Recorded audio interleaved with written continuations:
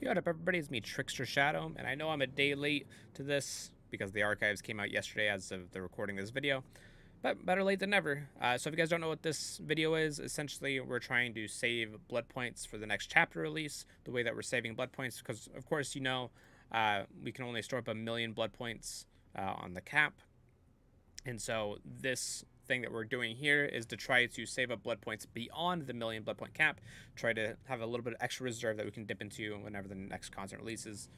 And so the way that we're doing that is we're going through the archives and we're completing the archives, but we're having a special pathing with the archives to where we save some of the challenges. You can see that this one's done, but I just haven't claimed it. So that's an extra 25,000 blood points that I just have stored right there.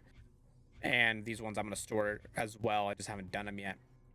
And so the plan is that we're going to leave them stored until the next new killer or new survivor comes out. And then at that point, I'll use my 1,000,000 blood points that I'll have at the cap. And then after I do that, then I'll claim these, get a little bit extra boosted blood points, dump it into whatever I want. And that way, even before I play a single game, I'll have like a 2 or 3 million blood points just dumped into the new killer, new survivor, without even playing a single game.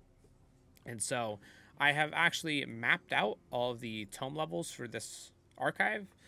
This is courtesy of the DBD Onto website. I'll link that in the description as well as these images. So if you want to go into the description, pull these off at Imgur, which I'm going to link. You can link it to your friends. You can show it to people that play DBD. You can use it yourself, save it to your computer. I don't care. Just spread it around, use it. This is just made for the community. Don't have to give me any credit. It's just I'm hoping that this helps people out because I know people enjoy like min-maxing like I do.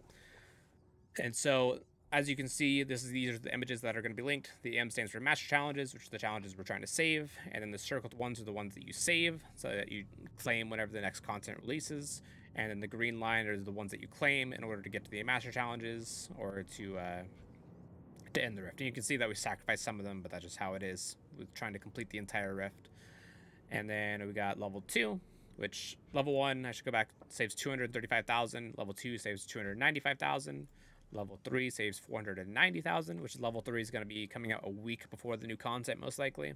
And so you're going to have about a week to grind for this, but it's possible.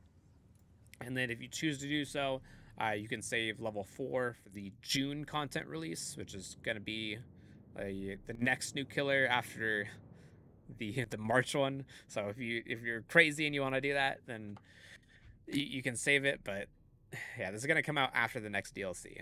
But if you want to save it, there's also that. And it saves 510,000. And if you're curious about other ways of saving blood points besides the archives, so this will save you close to 1,000,000 blood points, I believe. Those three archive levels, the first 3 ones, I mean. You can also save through rituals. So this saves about 140,000, I believe. Blood points is the highest blood point value dailies, 60k, 45k, and 35k. So 140,000 extra from that. And then you can also save up 16,000 shards. If you have all the perks in the game, then you'll need 8,000 shards to buy out the shrine once. But the thing is, the shrine resets on Tuesdays, and usually the new content comes out on Tuesdays, which means that you can buy the shrine twice. You can wake up in the morning, buy the shrine, spend all your blood points, and then like go to work or whatever, and then you can come back, and then you can buy the shrine again when it resets, have another 600,000 blood points that it gives you for a combination of 1.2 million, because these give you 600,000 if you buy all 4 of them. So that's 1.2 million from that. That's another 1,000,000 from the archives, 1,000,000 blood points saved, 145,000 from the dailies. And so you're saving over 3 million, or yeah, it should be over 3 million blood points without even playing a single game. And if you don't know, you need about 1.2 million in order to actually prestige. And so you'll be able to get multiple prestiges out of this, especially if you get some pretty good spending on the blood webs. And yeah, this is just something for min-maxing. If you guys enjoyed this, please consider liking and subscribing. If you have any better pathings, or if you have any other ways to save blood points, I would love to know about it. You can put it in the comments down below. Thank you guys for watching, and I will see you in the next video. Bye-bye, everyone.